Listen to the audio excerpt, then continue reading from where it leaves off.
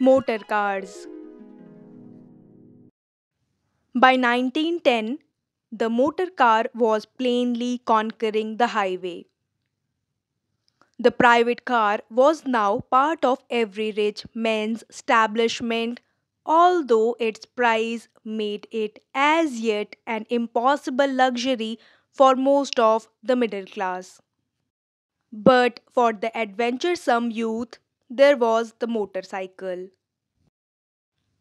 A fearsome invention producing accidents and ear splitting noises.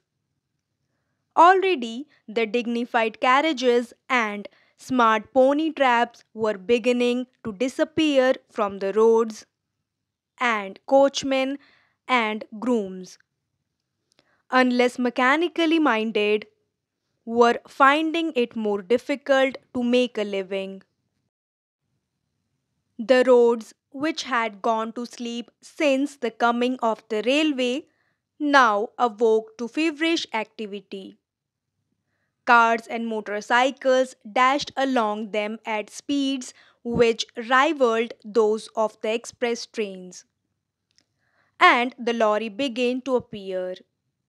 Therefore, the road system was compelled to adapt itself to a volume and speed of traffic for which it had never been intended. Its complete adaptation was impossible, but the road surface was easily transformed, and during the early years of the country, the dustiness and greasiness of the highways were lessened by tar spraying. To widen and straighten the roads and get rid of blind corners and every steep gradient were tasks which had scarcely been tackled before 1914.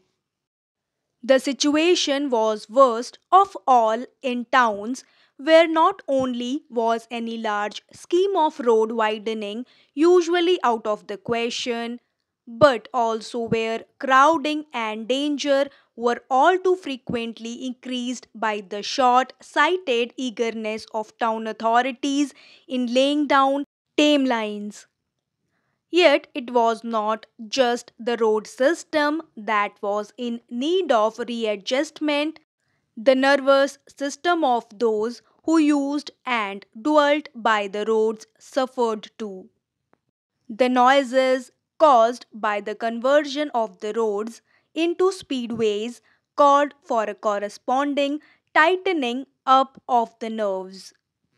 And especially in the towns, the pedestrian who wished to preserve life and limb was compelled to keep his attention continually at stretch, to practice himself in estimates of the speed of approaching vehicles, and to run or jump for his life if he ventured off the pavement.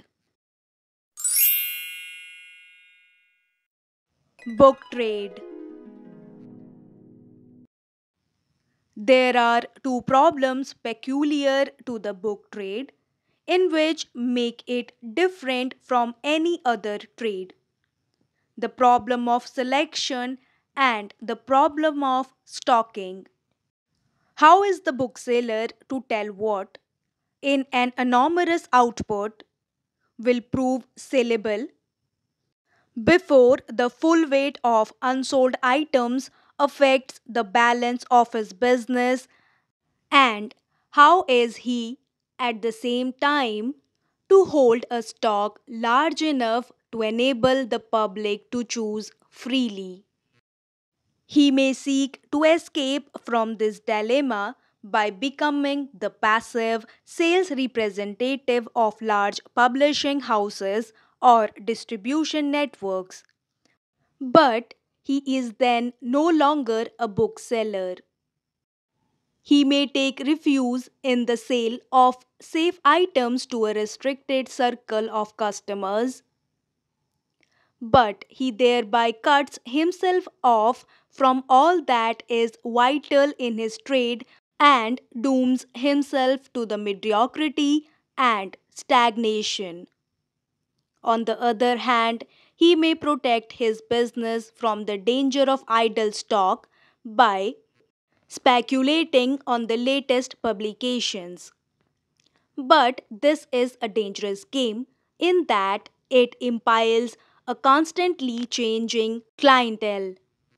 Readers remain faithful to their own discoveries, and failure to follow up a book, an author, or a type of literature means dismissing the public responsible for their success. This brings us back to the fact that books are indefinable.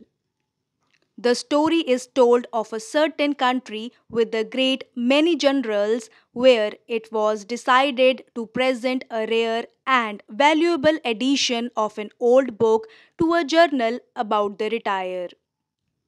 The old soldier looked at the volume and remarked, "A book.